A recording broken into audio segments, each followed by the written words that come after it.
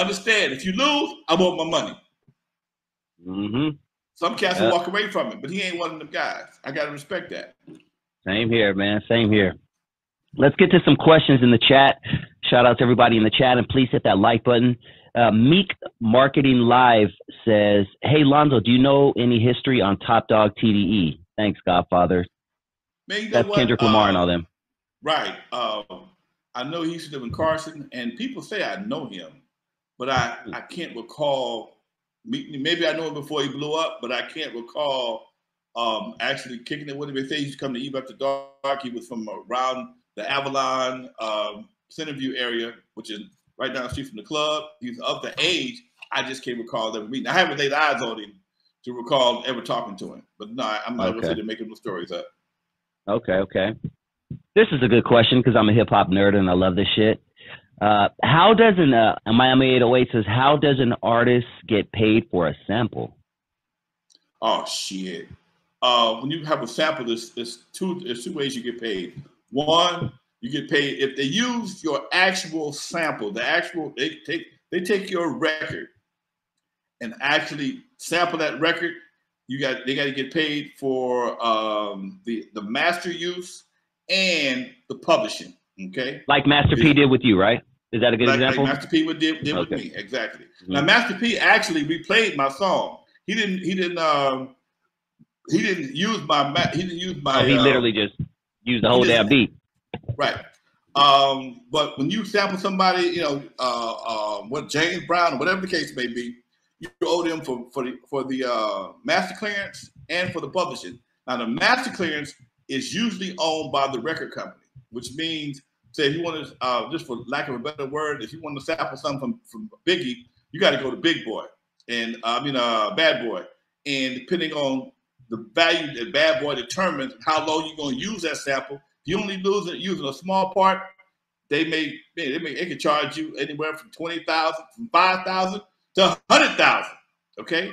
Oh yeah, samples can get expensive, especially if it was a popular sample by a popular artist, and depending on who the artist is. That's why Dre stopped sampling, because they know Dre, because basically what they're asking for is an advance against the sales of the record. They know if Dre put out a record, it's going to sell a few million copies.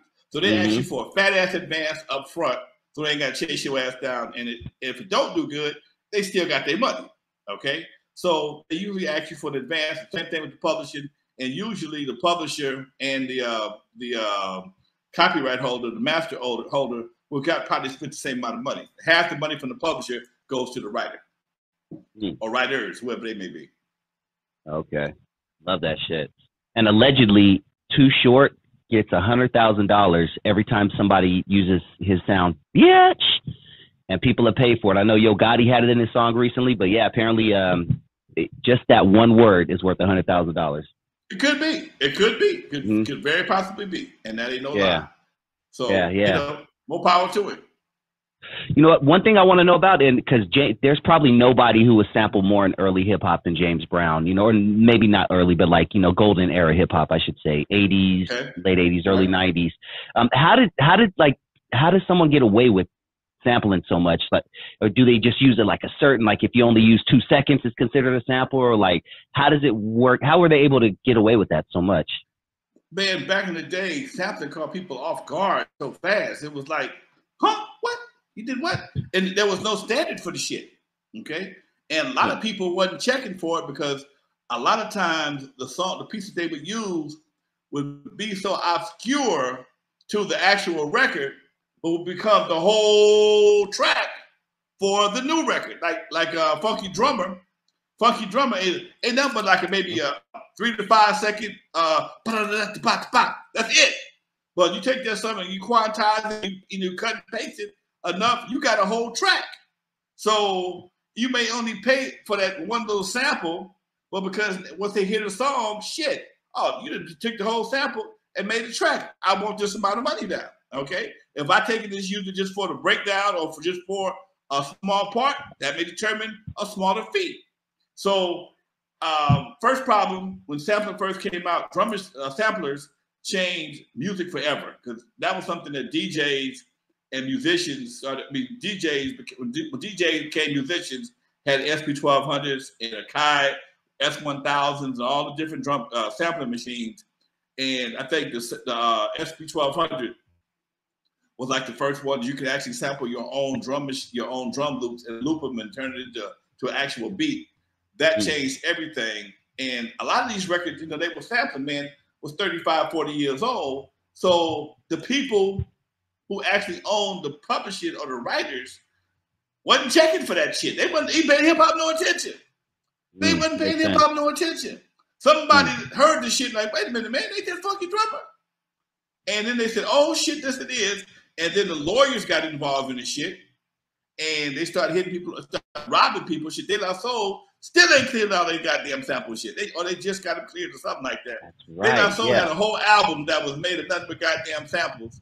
And I think they just got the shit straightened out and to release on for streaming because it was such a complicated situation. And so it's crazy, dude. It's crazy. It's crazy. But sampling, it was like doing patchwork, like doing patch art. You go get a picture here, put it together, make a big picture, and that's what it came musically. You grab some Funkadelic, some James Brown, and mix in some dramatics or some other shit. Bam, you got a whole nother record. But it's based on somebody else's record, and depending on how much of the sample and what part, how much of a part that sample played in the song will determine whether or not you had how much you got paid. Gotcha. And from what I understand, most people wait till the song is a big hit, or they wait, till they can get a little bit more money out of it, right? They don't say shit. Yep. Dude, we didn't say shit to Master P.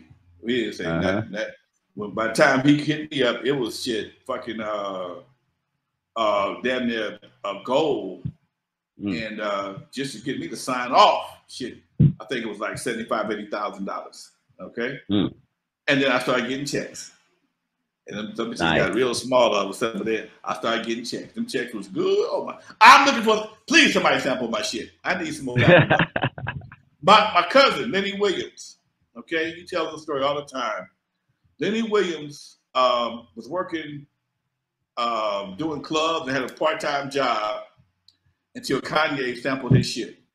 Okay, he told me personally. He says, "Hey man." I was on the road doing something. My wife said, his wife called, said, Lenny, are you sitting down? She said, wow, everything okay? He said, everything is fine. Your BMI check came today. I said, okay, Ed. And he overnight said, celebrity. Man, he said that shit was so damn big. It was maybe a couple $100,000. He didn't know. But they still paid him. You see what I'm saying? He might have had somebody repping him on the deal. He might have had Harry Fox or somebody else repping his publishing, and when that shit blew up, they still paid him. He got his cut, and man, he was so goddamn it changed his life forever. Damn. He got to quit his job, and he went back to work because now he was reintroduced to a whole new generation. Yeah. I never knew that song until that Kanye song came out. Yeah. Damn, that's dope, dude. I love hearing shit like that. MVP Official TV Network, shout out to you, said, did you make money off something for the People song, My Love Is the Shit? I think they sampled Turn Off the Lights. Thanks, OG. Did they sample that? My Love Is the Shit. I know that song, but is that a sample of your... No, I understand that. Turn Off the Lights is actually another song, so I can't start no shit. Sometimes you leave shit alone, okay? Gotcha. Sometimes, and I called about that, and leave that motherfucker alone, okay? Don't make up no sleeping baby. They use the same, we played Turn Off the Lights, okay? We replayed it. They did the same thing.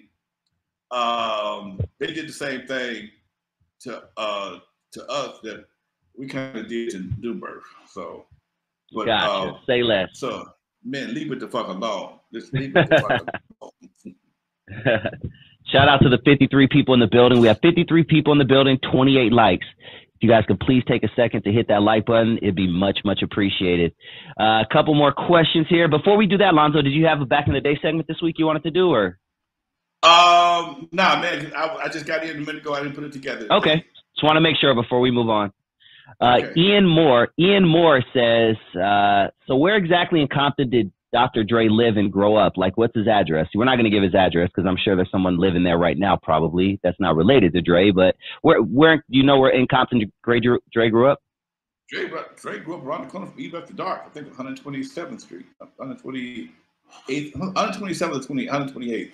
Even on 129th, he lived around the corner. So it must have been 120, maybe 130th, because it goes back. The numbers could be going back that way. So it must have been 130th. His grandmother lived over there. Okay, his dad lived on my street. His dad lived down the street from me. And that was the first time I was ever introduced to Dre as a little kid. And then I didn't see him again until he came to Eve After Dark. By that time, he was living with his grandmother. And I think his mom also lived somewhere in Compton. That's where him and Eazy got connected at. That's still a little mystery for me. I know he lived with his grandmother a lot. And she lived on the 130th. Yeah. Okay. She just recently passed. And she just died a couple of weeks ago. And I know you heard about how Nicole had him served at her funeral. I did hear that. That was something that I was going to bring up, I think, last week, and we just never got the chance to get to it. Yeah, he was served at his. Served at his grandmother's funeral. Ooh, I know that nigga bad. Ouch! That should get me killed, dog. He didn't like that. I know he didn't like that. But it is what it is, Doc. What can you say? You know what? Hey, woman scorned, and that whole whatever that whole saying is. That's all I'm gonna leave it at that.